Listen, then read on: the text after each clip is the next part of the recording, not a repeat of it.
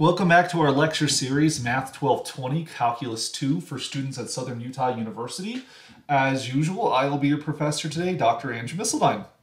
So we are starting lecture 13 today, which will be a continuation of our lecture we started in lecture 12 about trigonometric substitution, which will be based upon examples and content we can find in section 7.3 of James Stewart's calculus textbook. Now, in the previous lecture, we introduced this ancient codex, this Rosetta Stone that helps us translate from our modern language of, and this is of course just an analogy here, our language of algebra to the ancient cryptic language of trigonometry for many of us. And so what we've seen so far is we've seen examples where we've done a sine substitution and a tangent substitution. If you want to see some examples of those, click the links that you can see in front of you. But now I want to consider what happens if we do a secant substitution. So coming back to this right here, when we see this integral, the integral of the square root of x squared minus 4 over x dx, the fact that we have a square root with a quadratic polynomial inside of it indicates to us that we want to do some type of trigonometric substitution. For which case the secant substitution is what we want to do. Here a equals 2, and so we have the square root of x squared minus 4, and so we're going to want to do the substitution that x equals 2 secant theta. Now the reason we want to do this is because we have this difference of squares. If we utilize the Pythagorean identity, secant squared theta minus 1, this is equal to tangent squared, we can turn a difference of squares into a perfect square, for which case the square root will then dissolve itself. Now one has to be cautious here because the secant substitution is very similar to the sine substitution. You'll notice with the sine substitution you have a constant minus a variable. But with the secant substitution, you're going to do a variable minus a constant. The order of the difference makes a difference. And these two things are not the same difference. I know those are horrible puns there, but you're going to have to deal with me. You don't have any other choice right now. So taking the square root of, given that we have the square root of x squared minus 4, we want to do a secant substitution. And this square root is going to turn into a 2 tangent theta from this identity right here. All right, let's go back to the problem here. So getting rid of this loop-de-loop for a second, how is the substitution here going to work? Well, based upon what our codex said, we want to take x to equal to secant. That's what we agreed upon, 2 secant.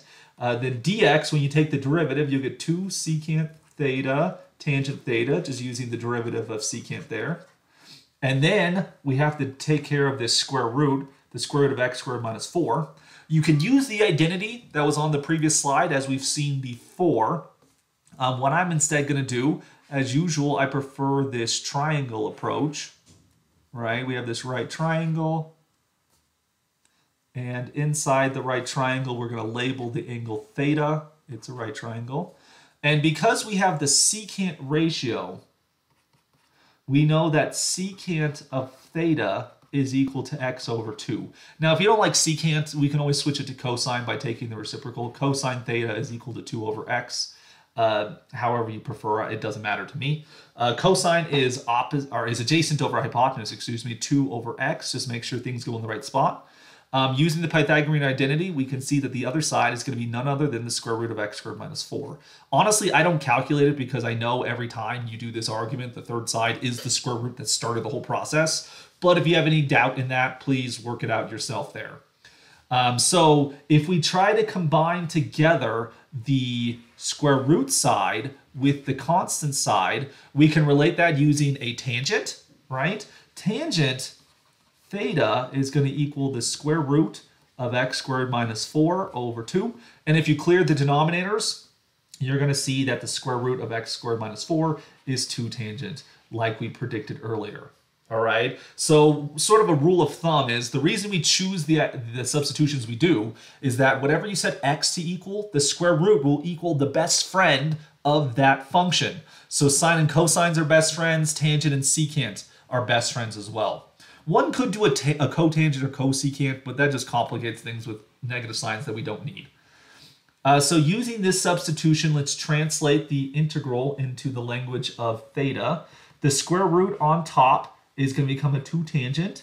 Don't forget about the dx because that translates as well. You're going to get a 2 secant theta tangent theta d theta. And then this sits above x, which x is 2 secant, like so. There's typically a simplification that happens at some point here. So there's a 2 that cancels, there's a secant that cancels.